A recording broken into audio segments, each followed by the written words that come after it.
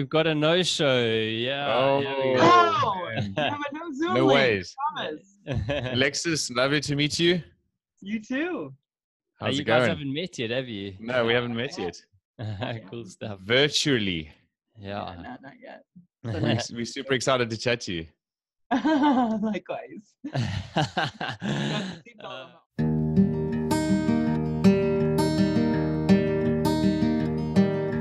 Waking at dawn. Good stuff. Well, good afternoon there, Alexis Ray. Thank you so much for joining us today on the Ridiculously Human podcast. I'm glad I could make it. I think my whole life was all about getting to this moment, mate. Yes. Yeah, that's so cool. Well, it almost never happened before we started this podcast. You almost lost your big toe trying to fit your earphones into your computer. So that doesn't even make sense. Earphones and big toe, but somewhere, if somebody wants to know, there's details, no doubt. Yeah, exactly. Luckily, we have that all recorded, so we can show people.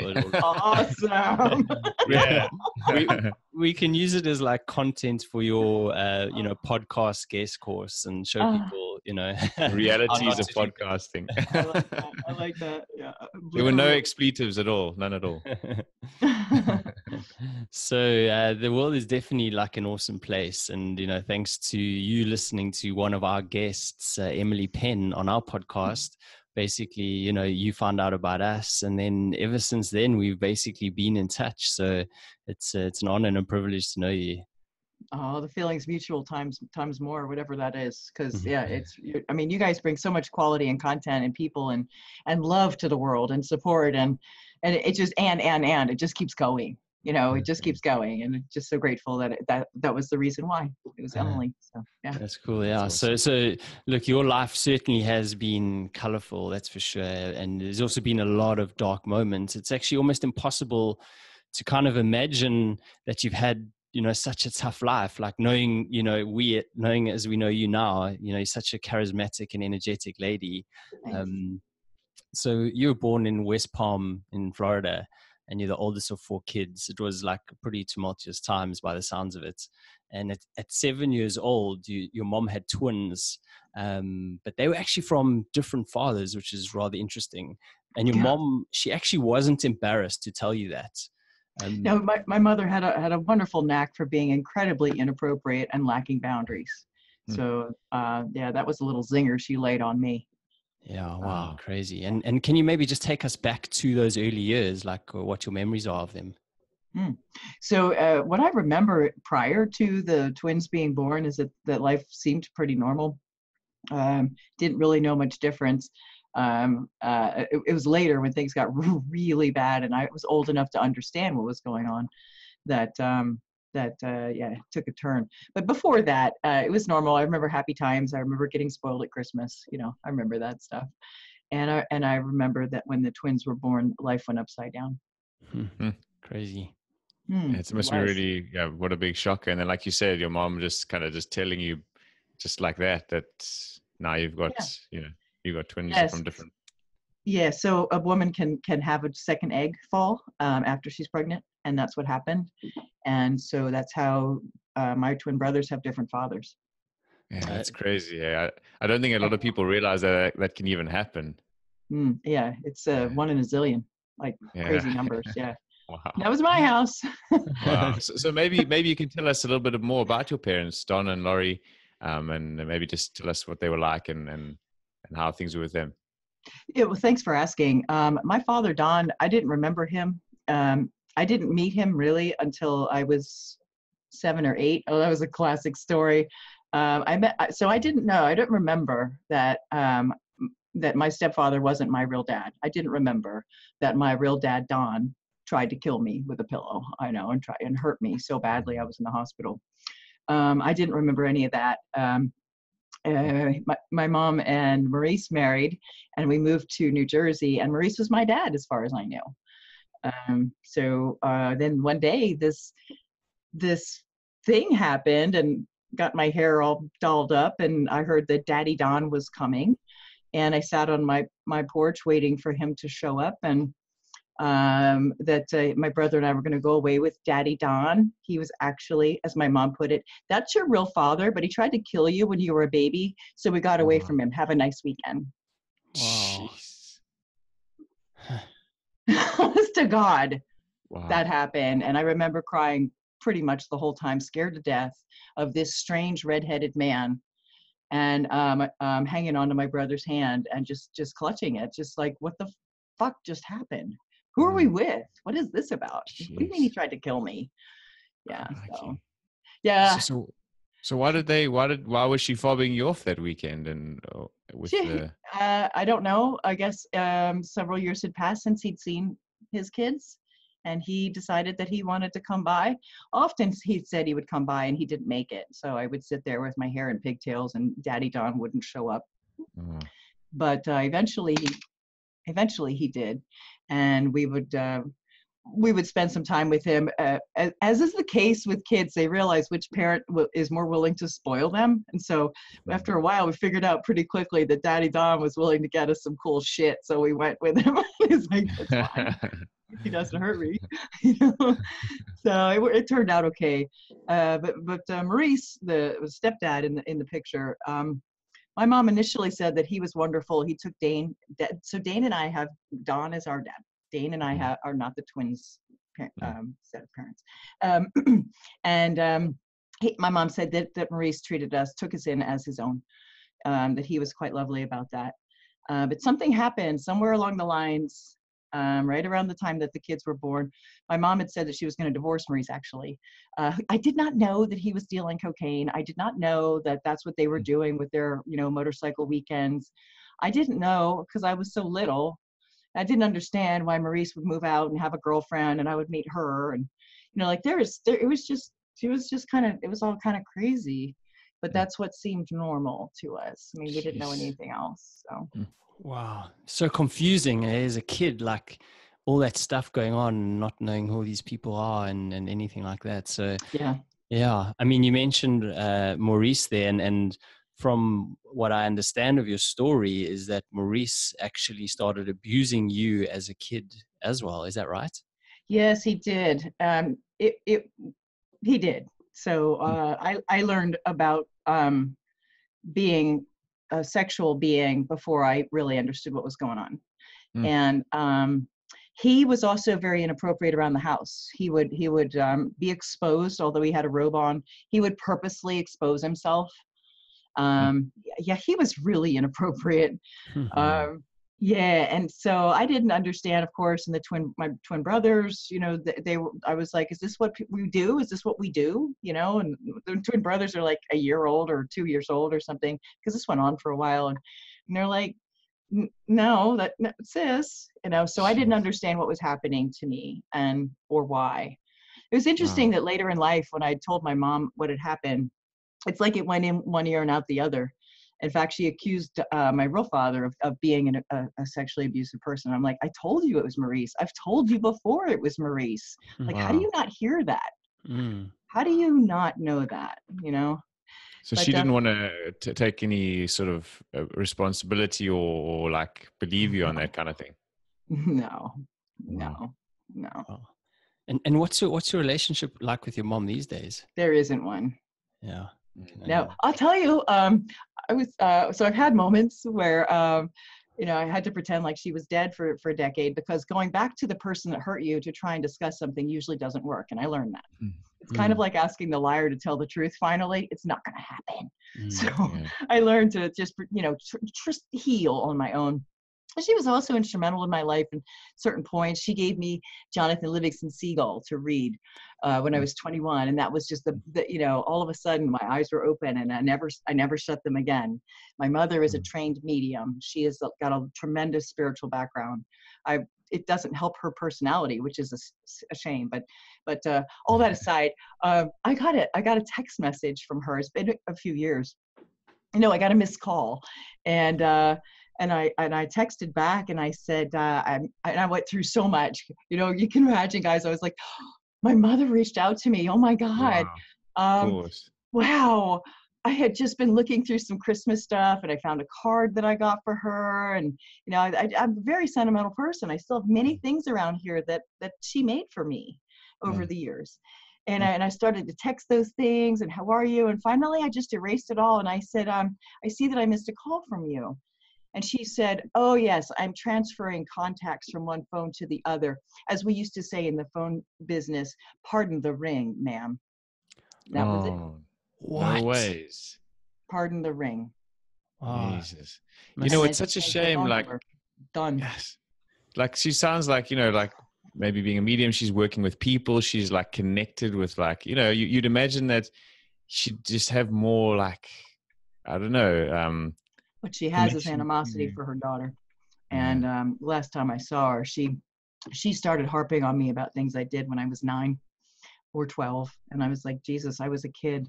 And you're still carrying that shit around? Wow. I feel sorry for her. You know? Wow. Yeah. It's I know. She's missing out on a good kid. you know? It's amazing how people just hold on to stuff and then also blame their kids. How can you blame your 9-year-old? Seriously, like, what's going on there? Right? Eh? That's messed up. Yeah, that is messed up. Tell me about it. And then also not take the responsibility of having different dads, putting them through, like, it's your fault that you know, like, it's so obvious that you had any of the issues you might have had were obviously coming from the disruptive home, you know, so like, it's just crazy, isn't it? But, you know, you also moved around a lot, which is also disruptive and probably quite tough at times. But later on, you actually wanted to become a chiropractor, and but that resulted in you finding other talents that you had, like cooking. Yeah. See, I had cheated going through high school. I would write the answers on the side of my sneaker. I did anything I could to get straight A's because it was one less thing that I would be in trouble for. So it was really a survival technique. And it didn't do me any favors when I got into college. And so come the first semester, really, organic chem right out of the gate. And, you know, that was the death knell. And then there were a few others. And one by one, I ended up making more Rice Krispie treats than good grades. And I just left. I had to leave. And that was when my dad stepped in, because he got me into college. My dad really did become like a resource book on a shelf. You know, he wasn't really emotionally attached kind of guy, but if I really needed something, he would be there. And in this particular case, he helped me to get to school. And then he said, well, since that didn't work out, how about if you come up to Rhode Island? I've got time to be a dad.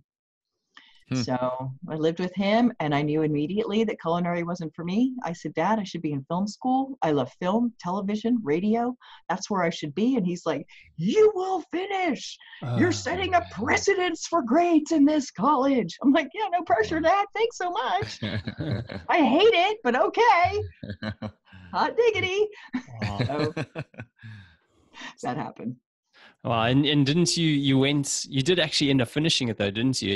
And you worked, I think, on a super yacht or something. I did actually. I just want to backtrack just one second, because this is a really important thing. I'm the age right now. I'll be 56 in a week. So my dad was this age, actually. He was 55 when this happened, and I was a senior in college. And the senior trip was going to Spain and North Africa. And I had taken a position working at my dad's company to help with his personnel issues. And I said, Dad, the class is going to Spain and North Africa. And he's like, just because you're my daughter doesn't mean you get to go on vacation. And I was like, Dad, this is graduation for like the top school in the country. And I'm like, summa cum laude, I work my ass off. How can you say no? Because you don't get special privileges just because you're my daughter. And I said, Dad, just because you have lived this kind of life, I'm telling you, I'm going. I'm not going to see Spain and North Africa the same at 55 as I will at 25. Well, it turns out I would, because of who I am now. But back then, I was like, fuck that, man. I'm looking at him looking old and mad, you know? And I was like, I'm going. I don't care. And his girlfriend ended up being my roommate. We had a blast. Oh my God, it was so much. I probably chapped his butt a little bit, but yeah, she was a hoot. And we went, you know. And as soon as I got done with school, I took a job on a yacht, a private yacht that I'd been a guest on once. And didn't know I would be the C6 chef. Oh, no ways. What would you like with your dinner there, guys? A bit of nice little topping. I thought it was going to be my Jimmy Buffett lifestyle. I mean, I'm playing like White Snake. Here I go again on my own. My little brother's like, yes, just go, go, go, go. It's like, finally, bro, finally I'm free. As soon as we got out of the Intracoastal Waterway, I was blowing it all over the side of the boat, and it never went away because we stayed docked in West Manhattan all summer, so we never really got out on the ocean. we'd go to Martha's Vineyard and back and forth. But I got to cook for the Kennedys and Art Buchwald and a bunch of other famous people. And it was really fun because the charter guest was such a jerk, but it was so much fun to spend his money in these Balducci's and fine markets. And that was when I started carrying a Super Bowl. I would carry a Super Bowl from the yacht and I would bounce it all the way through what I called Rat Park because all these rats would jump out of the bins. And I had this little grocery cart to get all my stuff, and I would bounce the Super Bowl, and it would keep me going, and people would be like catching it and stuff. I remember people saving it, like men in business suits with briefcases, stopping it from the grate, and that's when I started. Still have one. See, that's so cool. So was that like a technique to like just engage with people and like? Yes. Wow. Yes, wow. And it also kept me moving. I was nervous. I'm walking through some shady parts of town in New York, and I can't get out of the mall. I have no sense of direction at all. So I was nervous. There weren't cell phones and stuff yet. Not in my world. So you decided to attract attention in the dangerous places with a shiny bouncy ball. It didn't light up, and I wasn't attracting attention. I was moving fast on purpose. Fair enough. Kept me running. I had a reason for doing that. It wasn't just to try and engage strangers, although that was pretty fun. It wasn't exactly why. It was really literally to keep me busy so that people wouldn't find me strolling with a cart. Mm-hmm. Yeah, you had intention in your movement. Yeah. You learned some good survival tactics there. I actually I liked your little trick as well of school of writing on your shoe. I've never heard of that one to actually take them as a mistake. That worked out well until I had to actually remember what I was cheating my way through. Yeah, for sure. Just to say, organic chemistry almost got me as well in first year because I also cruised at school, so I know exactly what you're talking about. It's a rough one. Yeah, I wasn't all look, and I kind of excuse me. I think if something's really destined for us, we'll find a way through it. I had looked into chiropractic. I'd been a chiropractic assistant, and I was really mortified at the idea of seeing a cadaver and having to go through all that. And I really wasn't certain, 1,000% certain, that I wanted to have a career of dealing with people that were always complaining and not well. I'd already been exposed to that as a chiropractic assistant. So that I let it dissuade me or that I wasn't ready for it, I'm okay with that. And then, going through culinary school allowed me to put my chef's knives in my backpack and just, know that I could get a job somewhere. Yeah, that's super cool. So at the age of 26, you just sold everything you owned and you bought a one-way ticket to Anchorage in Alaska. What prompted you to kind of do that, and like what actually happened on that trip, and what was the outcome? So I learned when I was in Rhode Island and I wanted to go work for peace at the John Denver Foundation that the people around me in Rhode Island were like, "You can't do that. You're a guy. You don't have a job. You don't know anybody." And I threw that ticket in the trash. And I said, the next time I do something like this, I'm not telling everybody everything. And so what happened is somebody from culinary school got a gig on a cruise ship up and down the passage in Alaska. So I had a little bit of travel envy. So I put in my notice at work. I was working at Marriott in the catering department. And I put in my notice and I told everybody, I'm going to California where there's lots of restaurants and I have tons of relatives. And 2 out of 3 were true. There are lots of restaurants. And I do have relatives in California. And I was going to Alaska. And I learned not to say everything. So I sold everything in a yard sale. And I got, it was one of those like pre-dawn hours. The taxi came and I had what I thought I needed for the rest of my life. The rest of it was in a yard sale. And it was a big, heavy duffel bag. So I thought that's what you did. And I threw some weed in the bottom of the bag, and the bag went under carriage in the plane. And it was still that early time, and we could fly with that stuff. I guess I made it. And I figured between that and my knives, I'd be fine, right? And I had no idea what I would do when the plane landed. All I knew was that I was taking care of my brothers again, and I was mom again. And I almost got into it, like literally got into it with my mother, because one of the twins was selling drugs out of the house. These kids had never been taught even how to balance a checkbook. They didn't know anything. And I was mom all over again. 26, mom again. And I just said, I'm out. So I left. And it's a long flight. It's a long flight, one nonstop from Daytona to Alaska. It's a long time to sit next to somebody. So I had a lot of time to chat with the 12-year-old next to me. And, she was a doll, and she said, my dad's a doctor in town, and we often put people up. So, I don't know. And maybe we could go. And I said, yeah, let's go meet your dad. So that's what my first step was, is I met her dad, and he said, sure, I'll take you in for a bit and figure out what you're doing next. And I got a little restless. So I ended up at the youth hostel, and I roomed up with somebody that I'd actually seen on the plane. And that began the Alaskan adventure.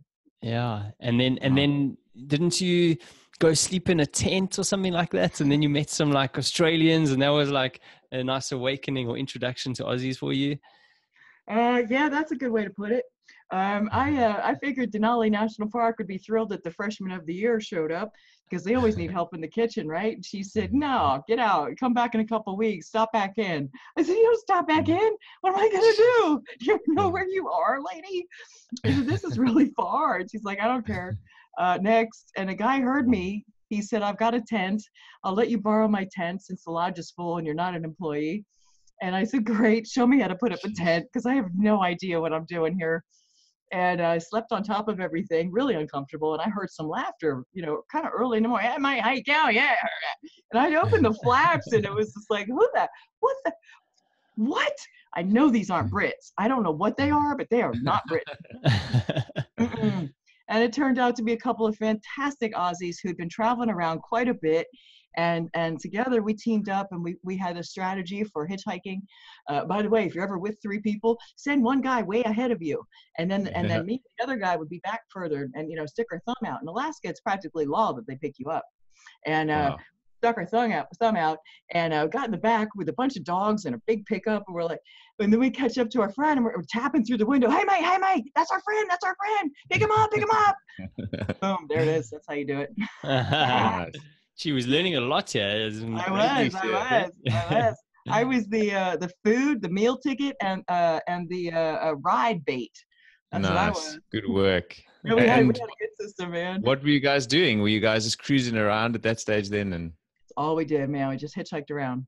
At this point, we caught one ride all the way up to Fairbanks, which is hundreds of miles. We got one ride up to Fairbanks, which is a godforsaken town, and I don't recommend it. Sorry, guys, if you're listening out of Fairbanks, I'm sorry, but man, it's rough.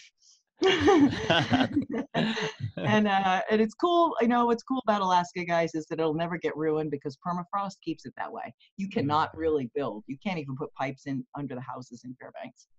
Wow. And it'll never get destroyed by mankind anyway. Is that right up in the Arctic Circle? I actually ended up 60 miles above the Arctic Circle line in Coldfoot, Alaska. The Ice Truckers TV show is about that road that everybody takes when they're going up to Prudhoe Bay at the top of the world. Wow. Well, I was in Fairbanks, and I was like, well, I think I need to start making some money. So I answered a job. Payphone, newspaper. Yeah, I'd like to be a banquet waitress. Sure. I need to get up there? Okay. I'll get there as soon as I can. And I just went. I'm out. And a forest ranger picked me up, and that's hundreds of miles again, like one way. Here you go. It was awesome. I love Alaska. I got to be like Tom Sawyer, man. It was great. What? Sorry. Sorry. I was just saying that's the way to do it. You know what I mean? Like free will, just sort of go with it, hitchhike. It's amazing. Yeah. And Alaska, just interested in that. I mean, it must be such a different world when it's like in the Arctic Circle up there, and it's just like, I've always wanted to know, did you eat some of that whale, like the fermented whale meat? I did not. Wow. What we had up there was the best halibut you've ever heard or had in your life. And it is unbelievable. It's so good. So that's basically what we fed them. All these people would come in 250 miles like this on a bus. And these people would just be like, they'd still be moving at the dinner table. The road is just it's a trucker road, and they would stay Wow. in Coldfoot for the night in what I called a cardboard hotel with some black curtains, because it's light all the time up there. It's not light all the time in Anchorage, but in that area it is. And we would feed them the best halibut they've ever had, and then they'd go because the ride was rough, and then off they'd go to Prudhoe Bay in the morning. Wow. But I did get, oh my God, I went exploring once, and I should have known. I have no sense of direction at all. And we're like, hey, you see that green hill up there? We'll wave to you from the top. Oh no. I know. You remember as kids, we were scared of quicksand? Remember quicksand? Yeah. We would imagine it, right? Tundra is like quicksand, but you don't know it. Wow. We came across tundra, and tundra, it looks like grass, but it actually, as soon as you step in it, you sink, just like quicksand. And we ended up in more tundra, and we hadn't passed that on the way in. We were trying to go home. So we ended up in tundra, and it was deep, and it's Alaska. And so the mosquito is the national bird. I just assumed you know that. Oh my God. It was horrible. It was just like everywhere, every step, thousands of mosquitoes are around us. And I learned real quick that you jump from tree trunk to tree trunk so that you have something for your feet to hang on to. How we got out. I mean, this was like Johnny Quest, the cartoons from back in the day. I mean, this was my dream come true. At the same time, I was scared to death. And then we came across a river, and we had to cross it, and it was rushing. And the only thing there was a beaver dam. Have you ever tried to cross a beaver dam? Nope. Don't. I'm laughing at my friend because he fell in. He's like walking on top, and I was like, ah. The sides are muddy too. I got so. Oh my God. Wow. Those are real adventures, though. Like, it sounds like absolutely. I don't know how we made it back. By the grace of God, I'm still here to tell the stories. I swear. Oh, wow. So Alexis Ray, that has not always been your name, actually. And maybe you want to tell us a little about the time you were babysitting when you were 31 and hadn't heard from your parents again on your birthday. Yeah, sure, mate. I was so sad. It was a month and a half, 2 months again. And I thought, God, I'm so sick of being attached to this family. And I remembered a landmark case in which the brother and sister were awarded sovereignty from, and they were underage. They were awarded sovereignty from their parents, who were proven to be very abusive people. And I thought, well, maybe that's what I need to do, sort of metaphorically. I mean, remember, I started reading metaphysical stuff at 21. Here I was, 10 years later, still hung up, still not like, where's the bliss, where's all that happy shit we're supposed to be feeling? I still wasn't there. And so I thought, well, maybe I just need to, I know, I'll divorce myself from my family. And I wrote out this divorce decree. I hereby divorce myself from the family. And I'm looking back at the house, hoping that the toddler doesn't wake up, because, the babysitter is by the fire pit crying and, writing stuff. And, and I was like, well, what do people do now? Well, they burn shit. And I was like, okay. So I threw it in the fire. And I'm watching the curls edge, the edges curl up around, with the fire. And I thought, I don't feel any better. I've been through this process, but I don't feel any better. So I then remembered there's a book called Mutant Message Down Under. And it was an American woman who ended up inadvertently on a walkabout in Australia. Wow. And so the Aborigine will change their name based on the gifts that they have to bring to the tribe. So if you feel like you're a really good hunter, then that's your name, Good Hunter. If you feel like you're an awesome seamstress, your name's Awesome Seamstress. It doesn't matter. Whatever you feel you bring to the tribe is your name. That's your gift. And that hit me at that moment when I was crying and I was watching those papers burn. And I said, I've always, I believe in that, I'm supposed to do something eventually if I ever stop crying in life,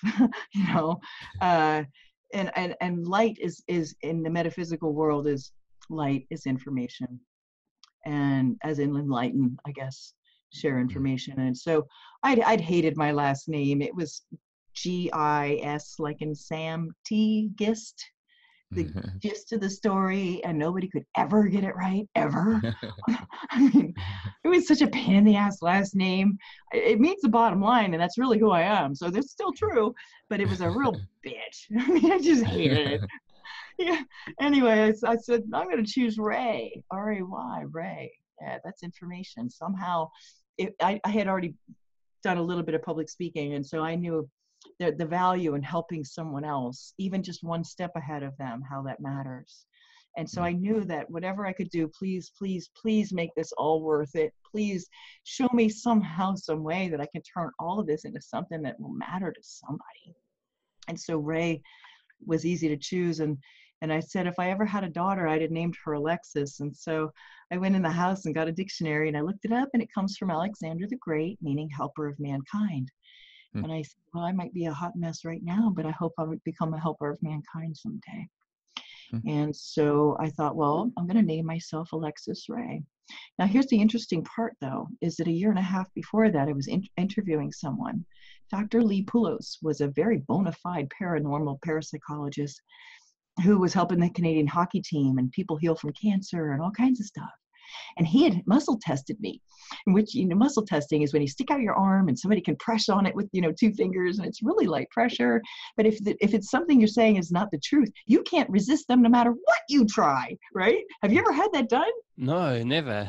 It sounds interesting. It's ideal for testing for allergies. It's ideal for testing truths. Your body will tell you the truth. Well, here I am. I'm so excited to meet this celebrity, right, for my radio show. And he says, well, let's test the system, with yeses and nos. Let's see where your yeses and nos are. So I stuck my arm out. He goes, and say your name. And I said my name, Lori Marie Gist. My arm felt like a noodle. I said, no way. Let's do that again. And it happened 2 more times. And I said, I'm a little bit nervous about you, bro. This doesn't make any sense at all. That's on my birth certificate. And he said, apparently, that's not your name. I don't know what else to tell you. So I made sure he was a call-in guest, not a visitor. And really. Anyway, long short of it is that day at the fire pit, I wasn't thinking about Dr. Poulos telling me that Lori Marie Gist wasn't my name. That wasn't even in my mind for years, actually. I'd kind of blocked it out. Wow. And so I ended up going to court and changing my name. That's wow. Amazing. That's fascinating. Yeah. What's interesting is my parents have never asked. Oh, I take it back. My mom asked 3 years ago, why did you change your name? I couldn't tell her it's because I have the same name as you. And every time you said my name, it was said with so much hatred, I couldn't stand my own self. Jeez. So I was still taking care of her feelings a little bit. But I want to show you guys something. Can I show you something? Yeah, of course. Yeah. I want to show you something that means a lot to me. Cool.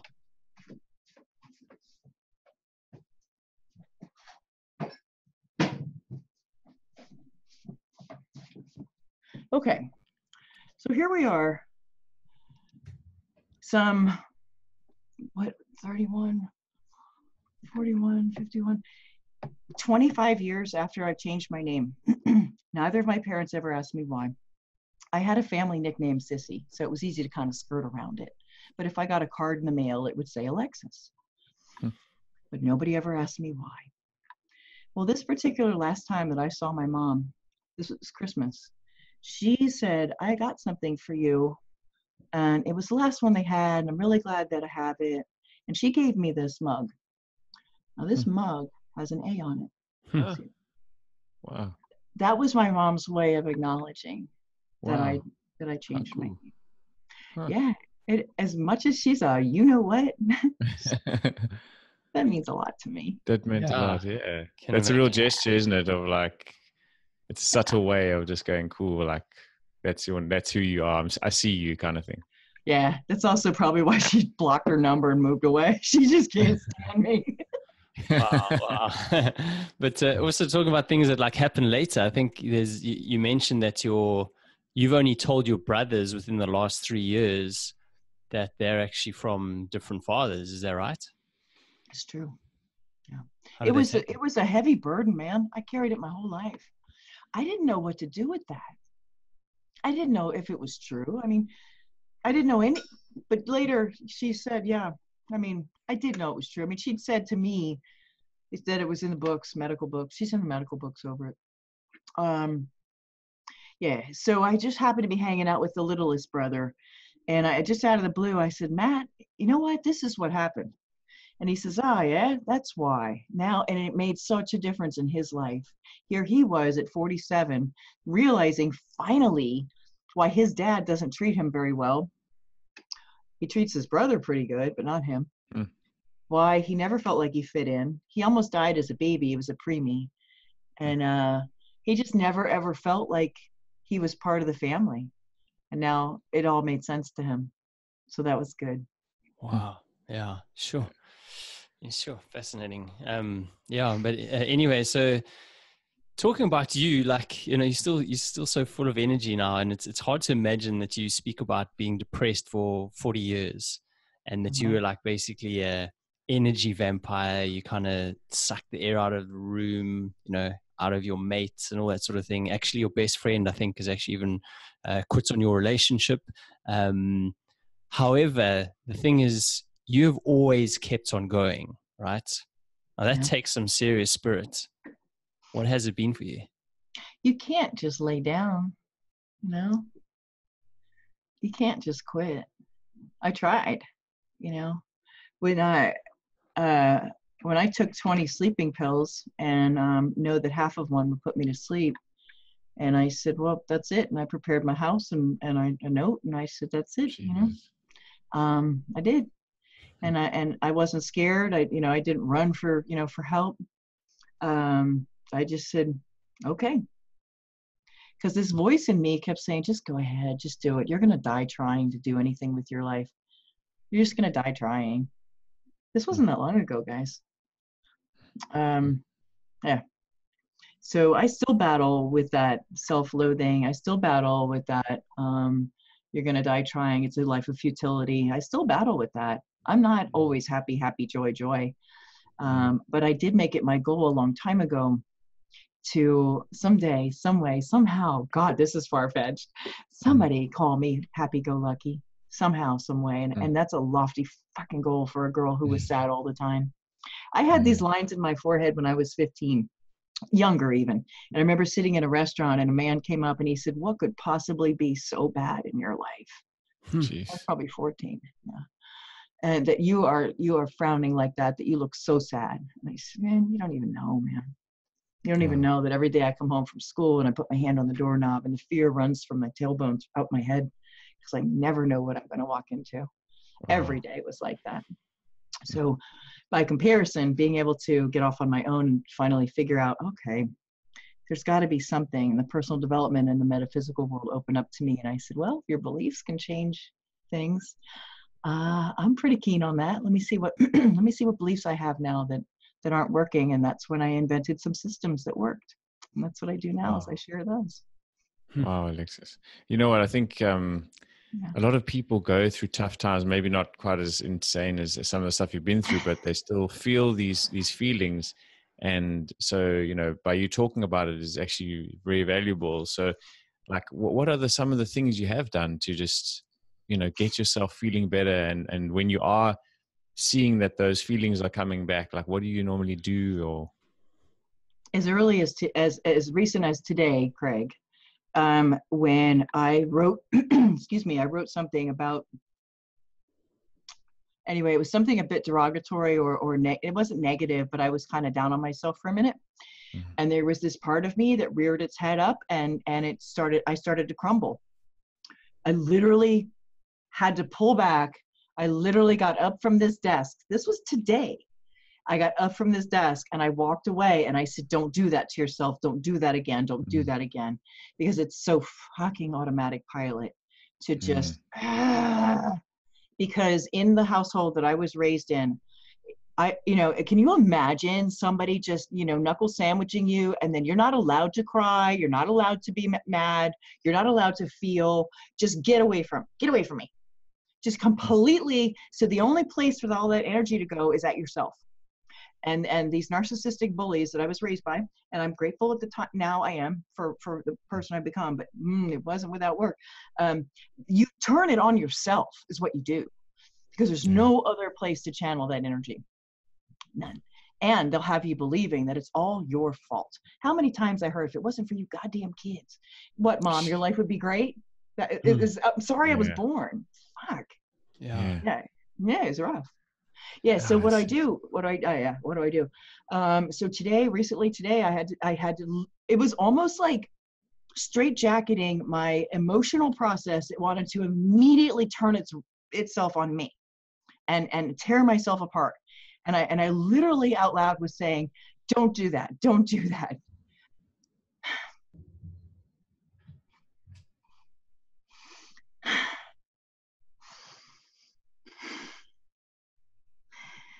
It's hard.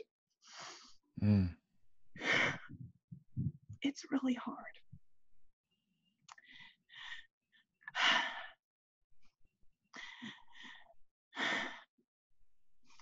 When your habit to hate yourself is so entrenched, it's hard. Wow, Alexis, I'm so sorry. And it's those patterns. Wow. It's really hard. I had somebody give me a reading earlier this year, and she was saying some things that I didn't really register. In fact, both of us at one point said, Jesus, am I reading the right person's chart? I said, I don't know. None of it felt true. But one of the things that she said, and I would really like to share this with your audience, and it meant everything, because it explained it like me telling my little brother, Maurice is not your dad. That's why he's so mean to you. She said, there's an alignment that I was born under that has a propensity for self-loathing. So how nice that I chose parents that were so bad, so narcissistic, so bad. On top of everything else, my spirit must have wanted to have one hell of a climb straight the hell up, out of a dark hole, to reset, to do something, to do some kind of rebalance, I guess. And when she named it and she said, yeah, it's because this and this and this are aligned, and that's your challenge this time, I went, oh my God, thank you for telling me. At least now I know why this is so hard to do all the time. It is. And it runs. Go ahead. No, sorry. No, it just flies in the face of all the confidence I have. I have complete and utter confidence. I have no doubts in myself at all. I know what I'm capable of. I know what I'm good at. I know I have a lot of, none of it matters in that moment when this switch happens and this voice comes in and says, you're doomed. You know, it just doesn't matter. There is no, oh my God, there's no stopping it. But there has to be a way, and that's what I do now. Is I'm just like, no, you don't get to say this to me anymore, and it takes a lot of effort. But I get wow. You nip it in the bud. What do you say to people? I was reading something recently, and they were talking about happiness being a choice and a skill. What do you say to people that say that? I have been recorded as saying that happiness is a head trip.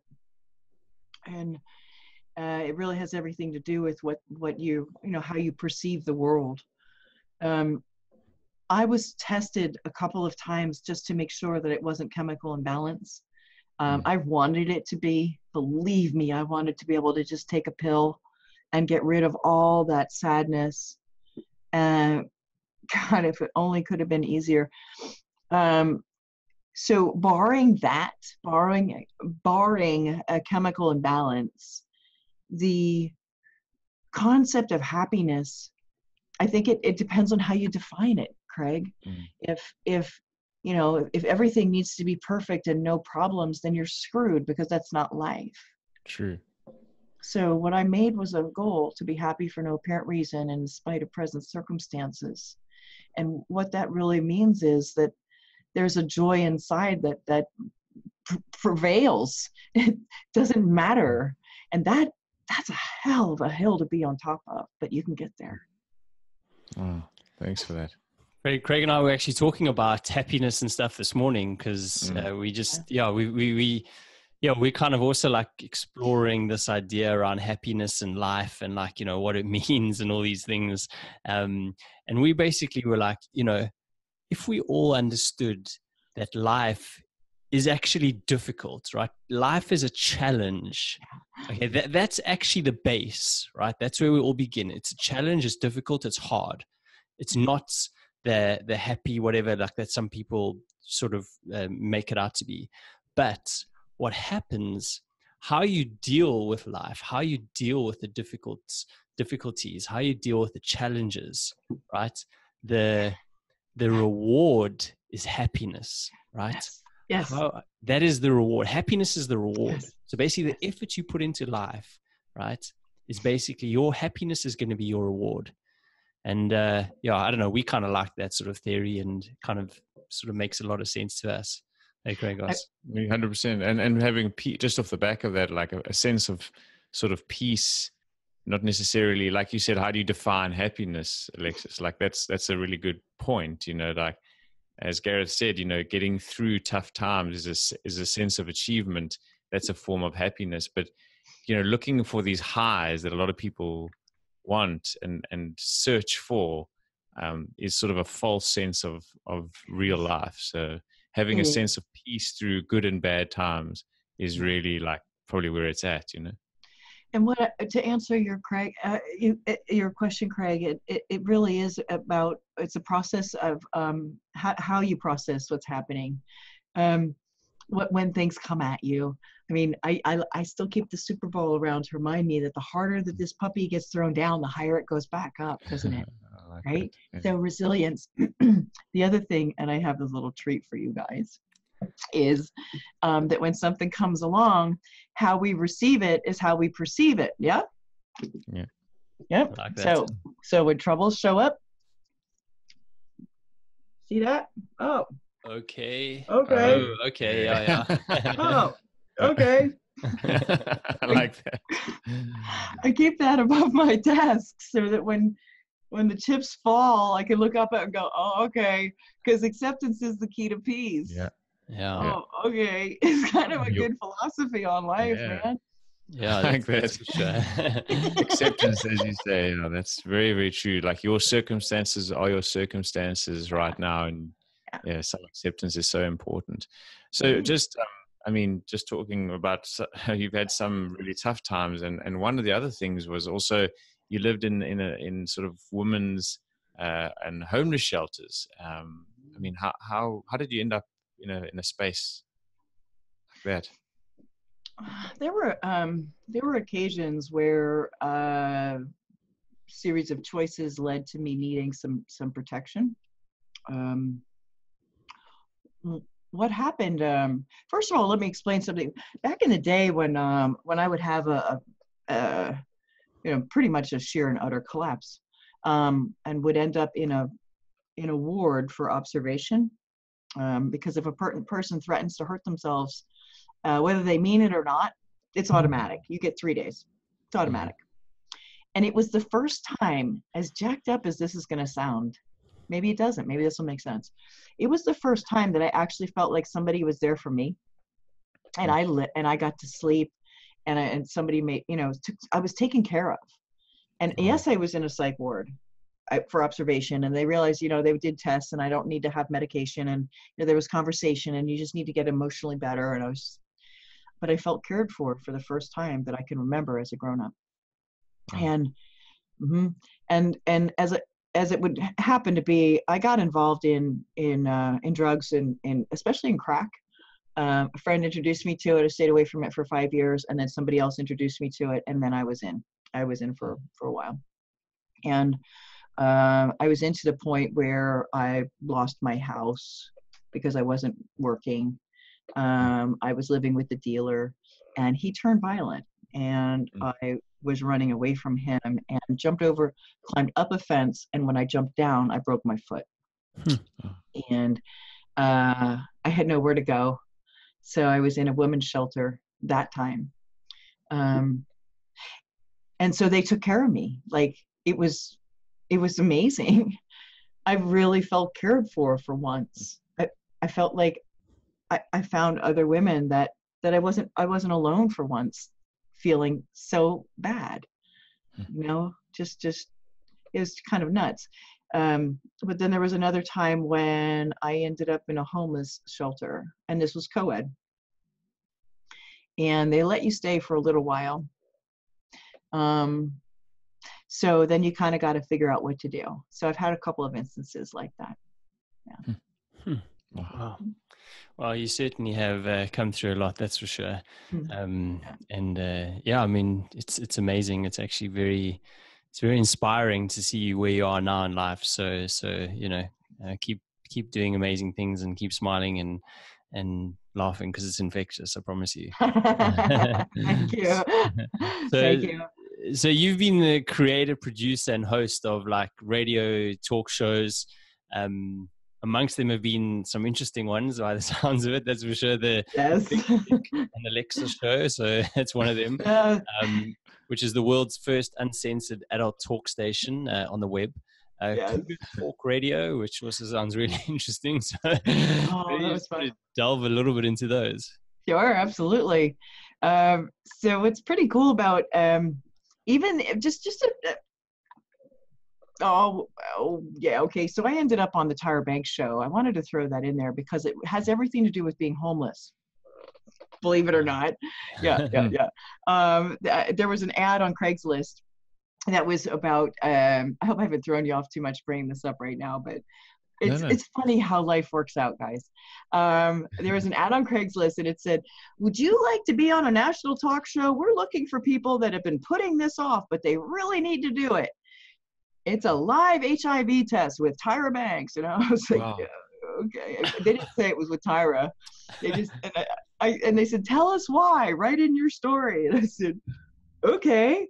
Well, it turned out that one of the people from the homeless shelter, he and I took a shine to each other. And later on, people said, you know what? He's still using, and he's also sharing needles. And you're having unprotected sex with him. So you might want to know about that. So I was scared. I needed to get the test, and I didn't want to. I mean, who the hell wants to really get that answer, right? Of course. Yeah. So that's how I ended up on Tyra, doing a swab test with Tyra Banks. Bold. I don't know what that is. Bold. I don't know. But anyway, Cougar Talk Radio was a cocktail party going into production. Really, the women were just about men, and I said, because I'm Jones and I need to have a show in my life. That's just how I am. And I was like, I hear another show coming up, and it turned out that none of them wanted to be on the show with me, but that was fine. It turned out to, and so the title Cougar Talk, it was not about older women getting younger guys. It was, I love taglines, headlines, and marketing, right? So I liked the title. It was compelling. Cougar Talk Radio was not a sports show either, but it could have been because it was like a dating show. Yeah. It was a comedy show for anybody who's ever been single. I swear. It was the Charleston dating scene is just hideous, and I wasn't in. I was kind of involved in it, which is how I ended up on the Steve Harvey show too. But anyway, it was so bad. And I had all these guests and a bottle of champagne every Sunday. We were just, woohoo! Yeah, let's talk about dating. And our antics were hysterical. So, and then the other one, ksdxradio.com, 2 hours, it was my first paid gig. So 2 hours a day, 5 days a week. And this was before the word podcast was invented. It was still called Internet Talk Radio. And nobody even knew it happened. Nobody knew we were there. And it was really frustrating because I was a dancer. I was an adult entertainer. Okay. I was like, I got some high heels, man. Why don't we put some camera on my legs or something? Come on. Can't we draw some kind of attention in here? Come on, and man. We need a caller. So you were frustrated because you were behind the mic and you weren't on camera. Well, it wasn't that I wasn't on camera. It's that we had no callers. We had no business. We had nothing. And I didn't understand what this guy was doing. Some investor out of Texas. What he was doing was building up the brand so he could sell it. It ended up becoming a porn star's like talk show website. But at the time, we didn't know that. We're just, and Big Dick, Jesus God, the guy had the sense of humor of a 9-year-old. And he was just an idiot. He contributed nothing. But I learned, let's see, by then, that was my third show. Yeah, that was my third show. So I learned, I love interviewing people. And so I was interviewing porn stars and authors, and I went to the LA Adult Film Industry Awards, met Larry Flint, Jenna Jameson, the whole thing. I had my little look going on, my long blonde hair. All fake, but whatever. It was a lot of fun. But I was desperate for content. Because he would guffaw once in a while, like, an armpit joke or something, but he was a terrible co-host. And The station then was sold again overnight. Gone. Wow. It happens all the time. Wow. Yeah. So what happened to you when it was, so that was the end of that gig, or? That was the end of that gig. I still had a regular job working for somebody who was smart enough to get into the adult industry way early. He had amateur websites way early. I have seen everything, y'all. I have been part of so many conversations. I have been in dungeons. I have been everywhere, man. I have seen it all. And as part of the radio show, or just nope. Bit of both. So there must be something that you've seen that's kind of like, taken your breath away, or, made you go, whoa, that's kind of weird. Made you blush. Yeah.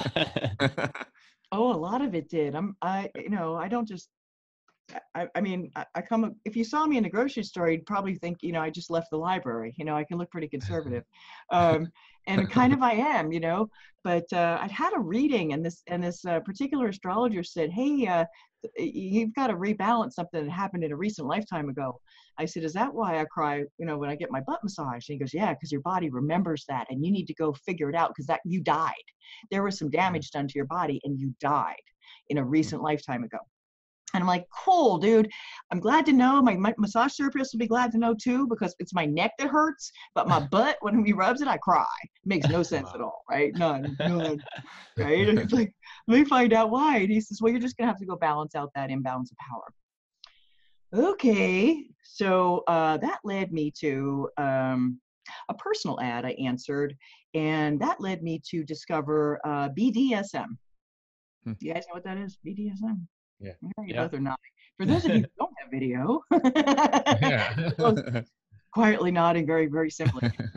So I, as a result of that exposure, if you will, I had a boyfriend who wanted to have a mistress, and found myself walking him in his hood with a chain around his neck and a collar and a lead to go to a fetish party. In my high heel leather stilettos. I love those boots, boy. Those were nice. There isn't much I haven't seen. And as a result of that exposure, recently I've opened up and specifically made my marketing for people that are looking to tell their story. I've literally geared it towards those that are dealing with transgender or identity issues or homelessness or addiction or anything that mostly people go, ooh, you did that? And invite them to come forward, because I really, really get it. I really do. And I'm so excited to be able to give them like that acceptance that like, you're into this. I'm okay with that. Whatever your thing is, I don't care. I'll give you makeup tips if you want to cross dress. I mean, come on. And that was my job at this particular website developer's place, was to take all the photos that came in and resell them. I was a telemarketer for soft porn. Right? Crazy. Wow. There's a lot of chicks on the beach in California that are not chicks. Really? Wow. I'm telling you. Seen it all. All good tips to know.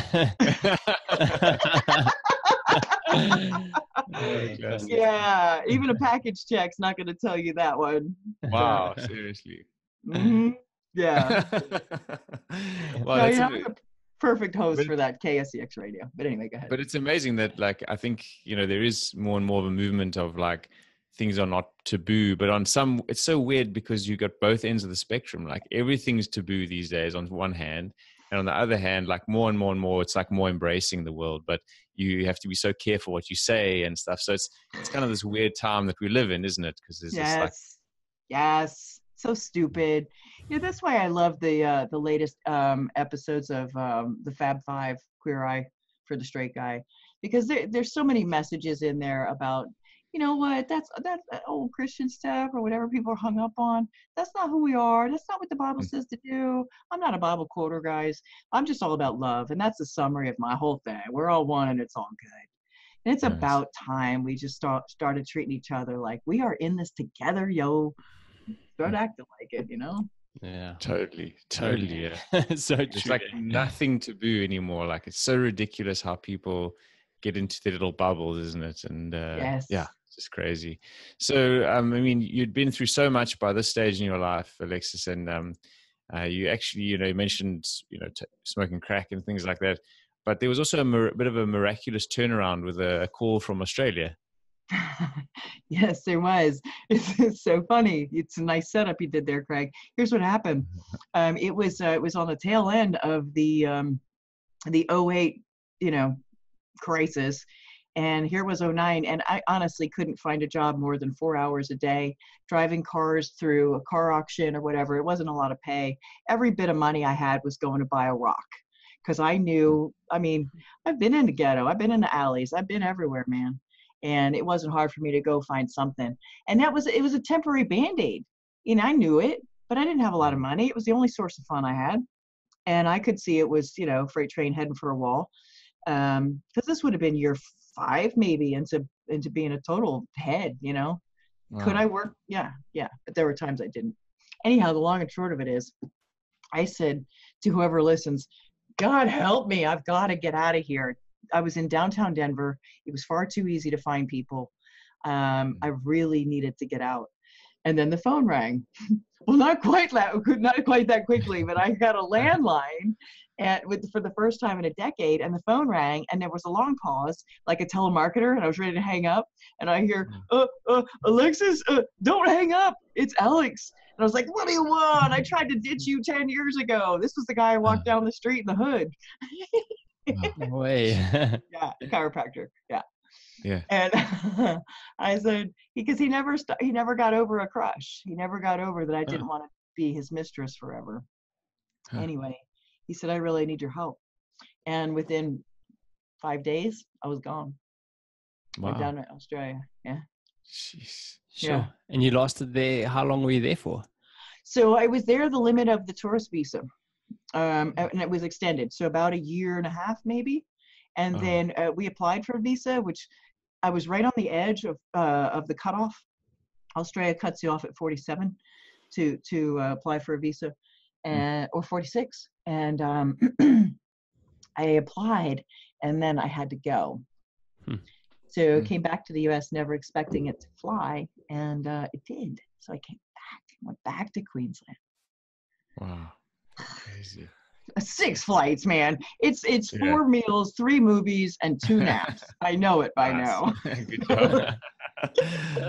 Measure your length of the flights, and I like that. There's nothing like movies on an airplane. I reckon that must be one of my most enjoyable things ever. I swear. Like, Me too. I don't know what it is. You literally no distractions. Yeah, you have full permission to stay awake for as long as you want and watch whatever you want. It's awesome. Totally. I almost don't like the idea of having Wi-Fi on planes these days, because before you have to switch everything off. You just there, and so like a bit nervous about this. Yeah, for sure. Yeah. Yes. So basically we focused, I guess, a lot on the tough times, but it's been a lot of fun focusing on those anyway. But you're a true warrior of a lady, to be honest with you. And it's just so nice to see you smiling in that. So what was the turning point for you, like, that actually changed everything to get you back on your 2 feet again? It's an exercise that I put everybody through, and thanks for asking. It's so simple to do. And it started with an inventory on a piece of paper where you write the words, I believe. And line by line by line for, I don't know, 3 or 4 months, I wrote down everything that I thought, every freaking thought. And I was able to suss out the ones that were silly or didn't make sense, or they maybe made sense a long time ago, but they don't anymore. And that's where I've come up with, because of that, being able to sort of pull stuff out and go, I don't need that. I thought all businessmen were spiritually shallow. And then I interviewed hundreds of CEOs, and I was like, that's got to go. That's not true. But what I've learned is that, through awareness and acceptance and action comes change. And so through awareness, immense awareness of what's really running me, and then deciding to replace it, or kind of like firing the old guard to bring in some new guard, has really helped. There's also some techniques, and I cannot say enough for the technique called tapping. Tapping or emotional freedom technique. Back in the day, are you aware of what tapping is? No, Tommy? I'd love to know. No, yeah, please go into it. So it's based on, you would love this, Gareth. It's Chinese medicine based on acupressure points in our system. And when you have a thought, it has a thought field. This was originally called thought field therapy, or TFT. And it was developed by Dr. Callahan. Dr. Callahan was a practicing psychologist in LA. And so he had a really, he had like lively practice. He's in LA, he's in Hollywood, but he started to realize that there's an energy system associated with every thought. And that if he sort of stimulated a body pressure point, well, the long and short of it is, he had a patient who had a phobia, water phobia. Now, phobias are defined by something that doesn't make any sense at all. There's no past, there's no reasoning, there's no memory. A phobia is something from somewhere else. And people have phobias. Well, this poor woman, Mary, was debilitated with a water phobia. I mean, she couldn't take a bath. Bodies of water, even on the television, would cause her immense anxiety. And as a psychologist, Dr. Callahan was, really confounded. How do I help somebody with a phobia? And so this one particular day, he said, Mary, I want you to think about water. And she's like, oh, no, Doc, where do you feel it, Mary? Right here in my stomach, right here in my stomach. He said, Mary, I want you to tap right here under your eye. I want you to tap right here. This is the point for that. And she's tapping as she's thinking about the water and some other points along her face and her hands. And the next thing he knows, she gets up and she runs out the back door, because he's practicing at home, and gets in the pool. She got in the pool. And he's like, wait. Don't worry, Doc. I know I can't swim, but look, I'm not afraid. And this is the first case in which Dr. Callahan was able to apply the Chinese acupressure system and understand that every thought has an energy system. And in that, if there is an emotional reaction of some kind, there's a blowout in the energy system, and it's called a perturbation. That's where perturbed comes from. Makes sense to me, right? So tapping while you're thinking of a certain thing, it's like these points here. Tapping is like, I call it fix-a-flat for emotional blowouts. Tapping is amazing. I did it with a woman in the homeless shelter, and this women's shelter, this little Asian, and I taught them all how to do it. Everywhere I went, I'm trying to help. As I dry my own eyes, I'm like, here, let me help you. Anyway, a couple days later, she comes up to me, she looks up at me, and she has bruises on these points on her face. She has bruises. And I said, what are you doing? She says, oh, I have a lot of issues. I feel much better. Classic.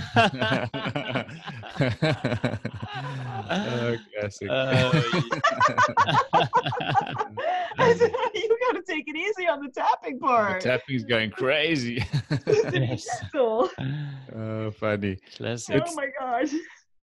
Body talk. There's a system called Body Talk, which was quite famous in South Africa, actually. Oh. Very well, and probably based on exactly the same. So he was the originator of that technique. Yeah, to get back to that story, I'd read about it in the newspaper and went to a class on it. I went and I experienced it. And this woman took me through the process. And what happens is you rate your feeling, your amount of stress, from a 0, nothing to a 10. And my feelings at that time were like, on this particular thought, were a 10, probably 12. And we just keep doing the routine until eventually you have the same thought and there is no emotional upset whatsoever. You can still remember the thought, but there is no emotional attachment at all. It's amazing. And it works like gravity, whether you believe in it or not, it works anyway. So I had this experience, and I'm the only lay person in the class, and I don't care. God dang it, I want to feel better. I want to feel better. So then at that time, the manual was easily that big. Dr. Callahan, had discovered a process of a unique nature. These are all like recipes for this, for addiction or for loss of a loved one. He had it all broken down. It was amazing. But then he got 2 students in there, and they got smart or smarter, or somehow they streamlined it, and it became known as EFT, or emotional freedom technique. And there's a singular treatment, you can find it on YouTube now, in which you can use to help alleviate so much of the stress that comes associated with a thought. So you don't get stuck in it. You don't get stuck in the spiral. Because we have to feel what we want to feel, right? You have to go through it to get over it. The trick is not to get stuck in it. That's the hard part. True. So do you teach a few of these things now to people? Just, Yeah. Anything I can share, Craig, anything I can give that worked for me. Yeah. Probably the next thing that I would recommend is EMDR, and that's not something I'm qualified to do, but EMDR works real well too. Yeah. So, I mean, you're doing so much in your life, and you now speak, and you're talking about, helping others in any way that you can. You work as a coach. You also work as a branding specialist, and you host a few new podcasts, which is really cool. So life is good, and it's busy. How does it all feel when you kind of look back on it all? Exactly right. It feels great. I really have come to the point where I've adopted a philosophy about why bad shit happens. And I was literally able to stand at my table the other day, like literally my house hears a lot of rants and raves because there's nobody else but me. So they're just like, and I'm just like literally applauding my mother. Congratulations, you were the biggest fucking bitch you could have been. You did such a good job. I'm so impressed.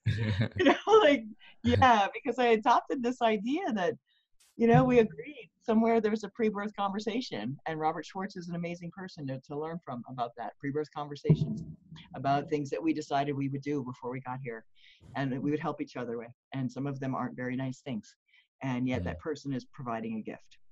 And so that level of freedom, genuinely a freed spirit now, is that there isn't any kind of angst or whatever.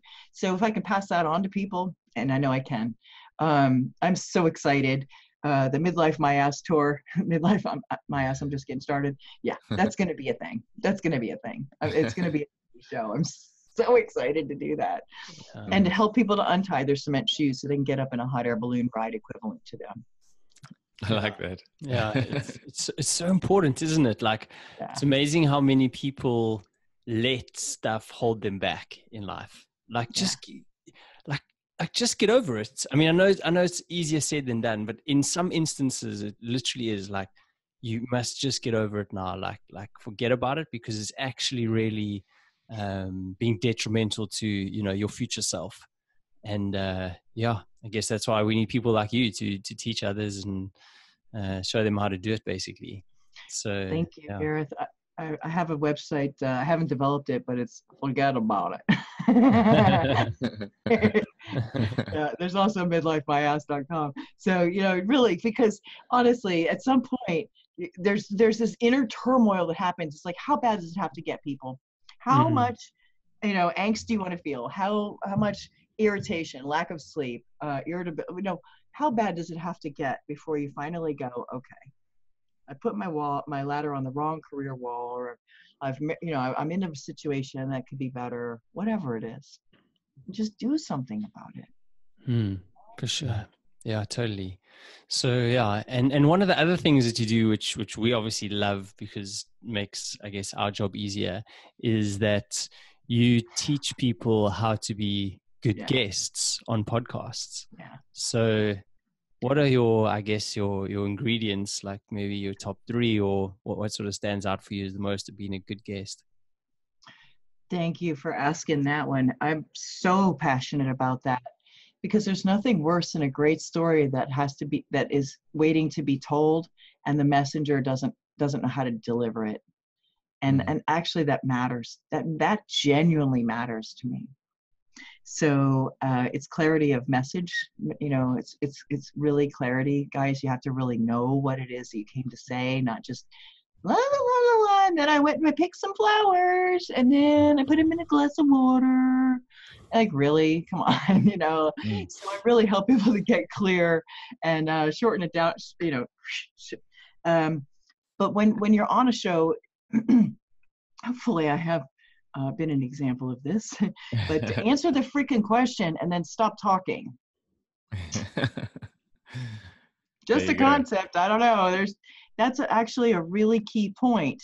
And what I found, Gareth, is that when I interview newbies, they never stop talking. We know that. We know that all too well. All too well. It's amazing. Yeah, it really is an art to be a good guest, as it is an art to be a good host and interviewer. You know, and you really need to practice these things and to find out what the good techniques and everything are, like, you know, whichever side of the microphone you're on. The other thing that I've just coined the term paintbrush words. Being able to paint a picture. You know, our tone is 38% of our communication. And being able to vary your communication, your intonations, your cadence, you know, those delivery styles, because the majority of podcasts are delivered on audio only. There's no privilege of seeing the tears that ran down my face or the laughter or the smile on yours. You know, there's no, you can't see that. So what we have now then is a requirement, if you will, for an extremely good storyteller. Someone who makes you want to lean in and listen, and then brings you back through it, just like a dream weaver, and they kind of carry you along, and then they take you and land you in this place that's safe. And it's storytelling and story weaving, and it's done with words that make you picture what it is that they're talking about. Because if you don't, you're going to lose that audience. The host will look bad, the guest will look bad, and nobody's going to benefit. And that's the shame, because that's a waste of a story. I like what you did there. That was good. Wow. Yeah, that was very good. A moment to appreciate that. Yeah, you didn't even have to like talk. You just, you know what I mean? It's just like, your time was just so amazing. There's so much, like you sort of alluding to that, Gareth, there's like a lot of power in silence sometimes too, and pauses, which is often awkward and tough in the moment, but it really works, doesn't it? And it's like, just learning to be clear on your message is so important before you be interviewed. So thanks for sharing those with us. But talking about telling one story, and how, you know, why is it actually so important for people to tell their story, and how has it helped you? I appreciate that, love. One of the most significant moments in my life was a therapist whose attention changed my entire being. For once, I didn't feel crazy, and he acknowledged, accepted, and sort of was compassionate, I guess. So being heard is amazing. Being understood is incredible. Being accepted is transformative. And often that's all it takes. Maybe a person only has to tell their story once, and that's enough. Maybe it's more. But for both the listener and the speaker, everyone is transformed. Because vocalizing that story, and I say, we've all got a story, and that we've literally lived to tell about it. Literally lived to tell about it. I cannot mean that any bigger. And so what happens is the sharing of that is, honest to God, the source of all fulfillment. Because you're giving back the thing that you came to give, that you cultivated so freaking hard to have. And you can't give it away if you don't own it first. So there's the process for the speaker. They have to own what they have. You have to own it to give it. And when you share it, you get more. Now look at that, right? That's so ironic. I think I've heard it explained better before, that's for sure. That was amazing. Thank you. Yeah, I mean, we just find that it's just so powerful to actually tell your own story, you know, and we really encourage every single person in the world to tell their own story, because it's twofold. it's actually quite cathartic in one sort of way, you know, like speaking about what you've done. It's nice remembering things that have happened as well. But then it's also good for other people to get to know you better. And it's just amazing. Like, you know, we actually interviewed each other not too long ago. And it was so cool because, you know, it was good for us each because we actually wrote, you think your storyboard was long. We wrote like 11 pages each. It was almost like a journal that we did for each other. But then, so that was cool. But then also just for like people that we'd been to school with and whatever, like it's amazing how many people reached out to us and they're like, wow, I didn't really know that about you. Or that was so cool. Or jeepers, you know, like I remember that at school and it was funny. And there's just, we really encourage everyone to tell their story, and also to like, especially to your mates, because you think you know your friends, but actually you don't really know them a lot of the time. No, and your family as well. Like, you know, like you don't always know like what about your parents' upbringing and whatever. And even like while you were, you know, growing up with them, you don't necessarily know a hell of a lot of stuff. So, you know, if you have that sort of relationship, it's really worth actually going and exploring their stories more too. And like you've said as well, that being listened to and just being totally heard in a sort of an interview fashion is also very powerful. You know, it feels really good, and it's just a great feeling, isn't it? So there's so much good that comes from these kinds of conversations that you're having and that we're having and that kind of thing. In the era of disconnectivity, in a world that's more connected than ever, but is more impersonal than ever, right? This is an opportunity to become basically a bedside mate with somebody that you wouldn't normally ever get to listen to on an extensive level. The interviews you guys do, the depth that you go to with the people that you feature, what a privilege. In the past, the only thing we could do to get close to someone like that was to buy their cassette series or maybe catch them on a show. And now we've got this opportunity to hear, you know, kind of like back in the day when Paul Harvey would say, and now for the rest of the story. You know? that's why so it's true. important. Yeah, 100%. Yeah, it's super important. So yeah, I just wanted to, I guess we haven't got a hell of a lot of time left with you. And it's just been like amazing speaking to you and, you know, hearing your story and, you know, just sort of, you know, listening and like feeling your energy. And it's just really, really amazing. So, it's a one-woman show, huh? Yeah, I'll be yeah. here all week. Exactly. So just before we do like sort of finish off, because we have a couple of questions we asked at the end, like I was just wondering, like, you know, I guess there's many ladies that, you know, are suffering is not the right word, but you like go through midlife crisis, not just ladies, but men too, you know, lots, you know, all of us. Yeah. What kind of advice do you have for people in that sort of phase of their life? So that's a great question. There is a phenomenon if you can think back to 28 to 31, there was an era of really big change for all of us. And looking forward, it was like, what am I doing with the rest of my life? You know, it's really intense, right? That's because there was this thing going on called the Saturn return, and it takes 2 or 3 years. Saturn return is really intense, and it makes us question who we are, what we're about. And you're so young. You don't know that you're that young when you're that young, until you look back and go, God, I was young. Yeah. You know? But anyway, what happens is it comes back again. It comes back again. 29 and a half years later, Saturn return happens again. So this idea that midlife crisis, that's a term that came up, and it's supposedly around the age of 40 because people were living to be 80.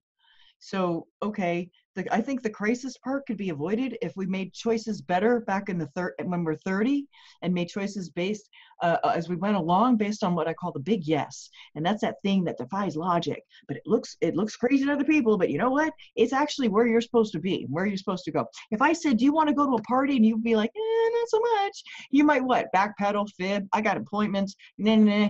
All you can do in the future is you could say, I'm not getting a big yes on that. And I'd be like, cool, no worries. So following the big yes is that feeling, that thing that pushes, that pulls, that says, you're still small voice. Come on, this way. And you listen to it, right? If you listen to it, then you're not going to have a crisis later. So I'm just saying about that part. But as far as it goes in midlife, the concept about it is a reassessment. Well, it's also one of the phenomenons about it is that all the things that you accumulated, whether it's beliefs or a bunch of really bad hats or a lot of shoes or some really shitty people in your life, all of it goes. It goes. And your period of accumulation is now the opposite. You're uncluttering your mind, you're uncluttering your world, you're looking at what's next. And the interesting part now is that we have people living 3 decades longer than they used to. That's a long time.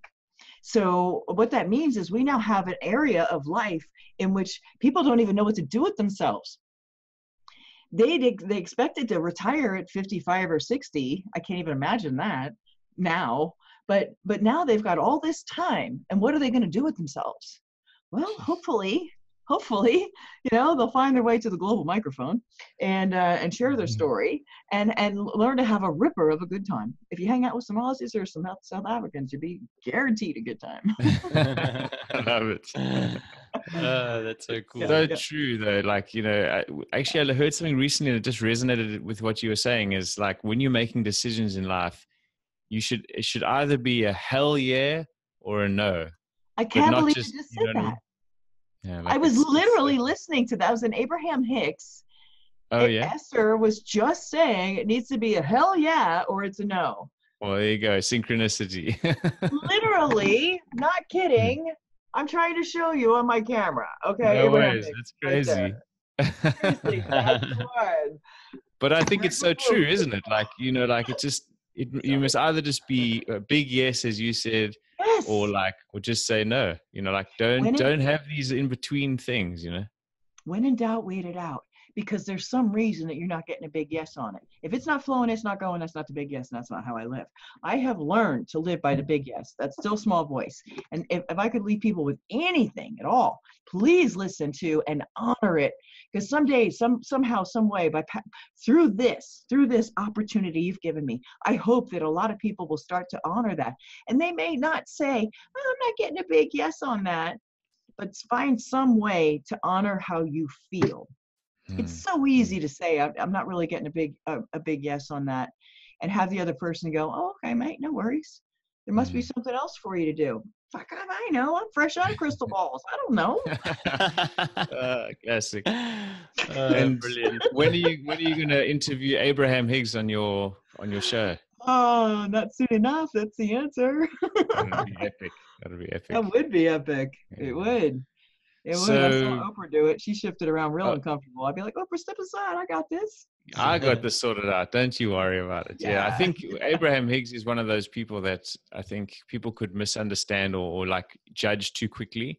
But the actual sense that comes out of what she's saying is quite incredible, actually. Yeah, and it only says it over and over and over again. Oh my gosh. Yeah. And I wanted to share something real quick with you guys. Since we're talking about Abraham Hicks, if I may. Yeah. Of course. Yeah. Okay. So see it, say it, make it so, or name it, claim it, make it so, or see it, say it, let it go. That's kind of more of an Abraham Hicks thing. See it, say it, let it go. And that whole fixation on the details and really, I've learned stay focused on the what, and the how will make itself known. And by following the big yes, we then have an opportunity to actually stay on the course instead of going because we think it needs to go that way, right? Because we're fixated on, I'm going to make this happen. Well, there are things that happen that have absolutely nothing to do with a vision board. They have absolutely nothing to do with a mantra. You didn't dream it up. It didn't even intend. I didn't intend to be in Australia. I didn't intend for a lot of things to happen. And there it happened anyway. Yeah. And to be able to go with the flow, no matter what it is, if you're drawn to this thing instead of that thing, and it wasn't at all in the plan, let that be okay. You know what? Life comes with erasers. You can go, it does. I mean, it's not like you can take something back, but for God's sakes, it's a malleable kind of pliable thing. And to think that as a, as a kid, at, 18, I have to pick a career. I don't even know what to do. Like, right. So when in doubt, wait it out. Like, check it out. Take a gap year. Go explore, do something else, because if you don't know, there's a reason why. I mean, I don't know is the beginning of new possibilities. And as long as we're open to what, other ideas could possibly come out, that's awesome. But if we're not seeking anything else and you just want to sit in the muck and mire for a while, you're welcome to. Life won't mind. It's entirely up to you how it goes. But to think that you have to figure it out or you can't step out the door is ridiculous. It drives me crazy. And every day, millions of people do this same thing, and they go and they don't have the vision board, they don't have the mantra, they don't even know God, and they make it back home. They all went to the grocery store and they came back, and it's shocking, and it worked out. So you could go to France on the same premise, guys. Just go. Do it. Live out loud. You're still fogging a mirror. We've all made it. Just saying. So true. I love it. So much value. Wow. Thank you. Exactly. All right. Well, Alexis, just jack up the show, but I am so passionate about that. I mean, come on. There's all this. Oh, we need to be all so clear on, the Abraham Hicks thing about, and what's in your vortex and the positivity. Let me tell you something. When I was a crackhead on the street and I didn't have a place to stay that night, and there were some things I was doing and the way I was living that I'm not proud of, it didn't jack up. I didn't die. Nobody hurt me. I didn't have bad shit in my vortex. I had people show up anyway.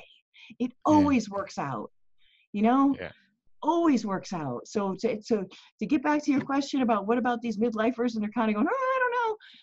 Yes, you do. And if you don't know, then that's okay. Find somebody who's one step ahead of you. We'll help you out. Yeah. That's so true. I think the bigger picture is not something that we can see necessarily, and we like to think we can, but it's all on the journey for us anyway, and just embrace that stuff, as you said in the beginning. Just embrace what's happening. There you go. Oh, okay. So look, just before Gareth asks you the last question, that before we finish off, can you maybe just tell us a little bit about what you're planning at the moment and in the coming weeks and months, and also where people can contact you? Thank you. I have thealexisray.com. Alexis at thealexisray.com is a good place to send an email. My plans are to actualize a vision of taking some midlife women on the Midlife My Ass tour with their bucket list item tucked under their arm, and an adventure guide, a genuine adventure guide, to push past their limits, or what they think are their limits, and have some really cool travel adventure shows. A vision came to me that I'm sitting on the sofa across from Ellen. I can feel the material. I know this is real.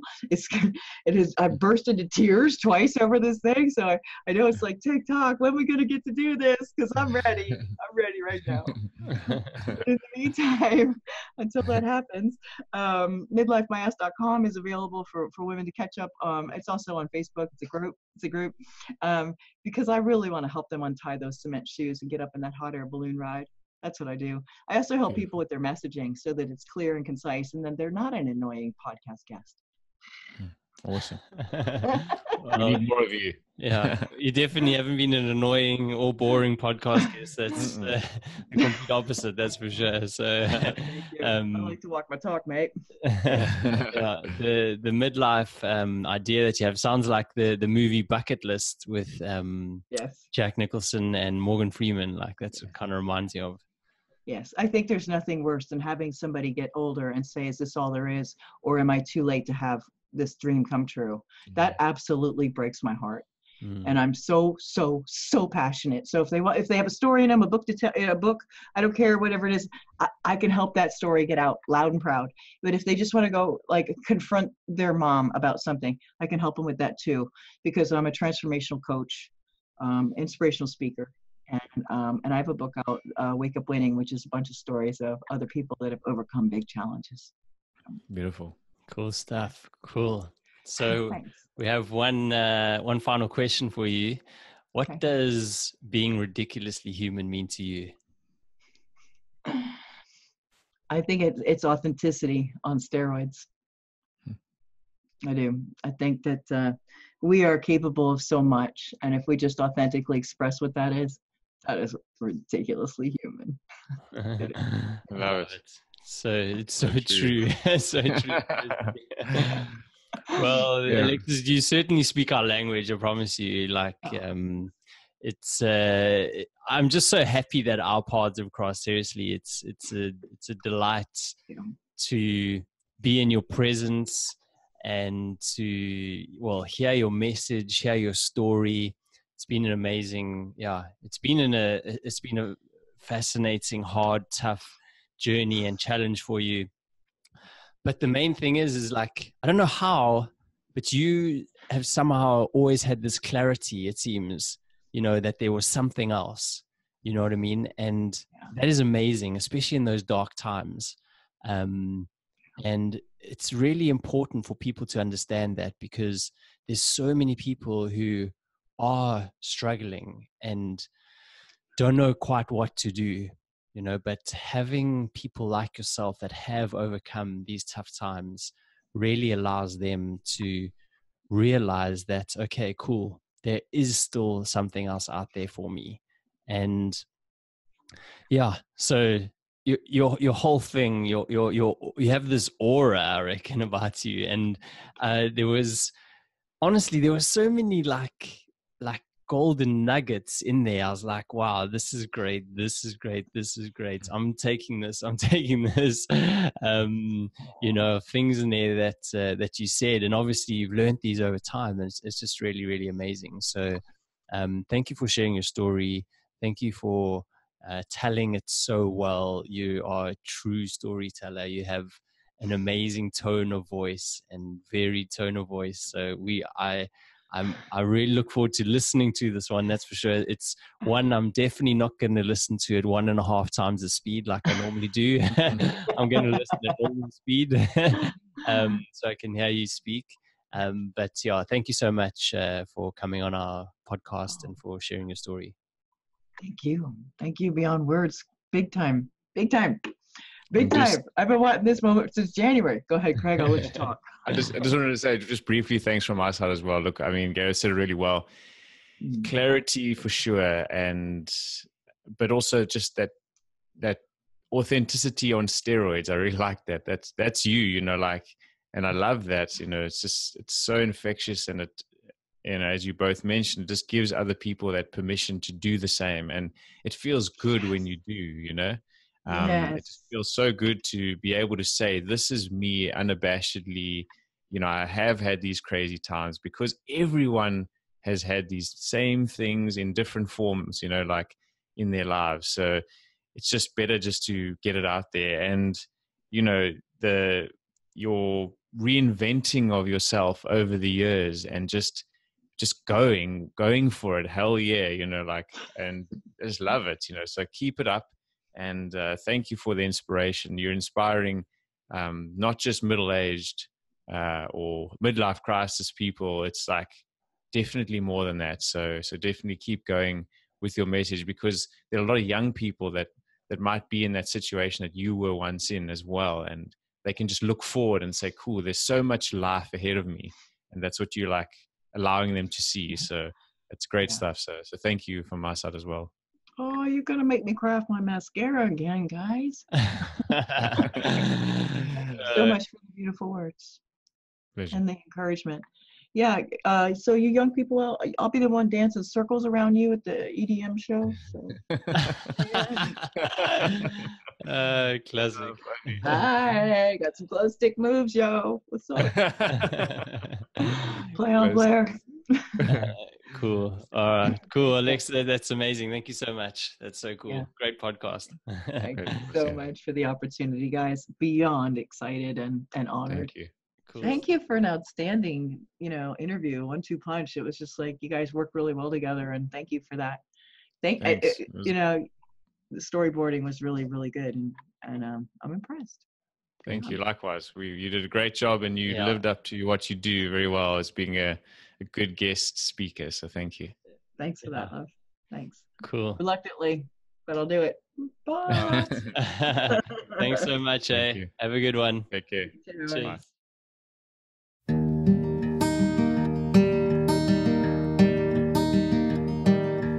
Waking at dawn, packing the gear, September tour, a nip in the air. Stop at the toll, digging for change, snowy.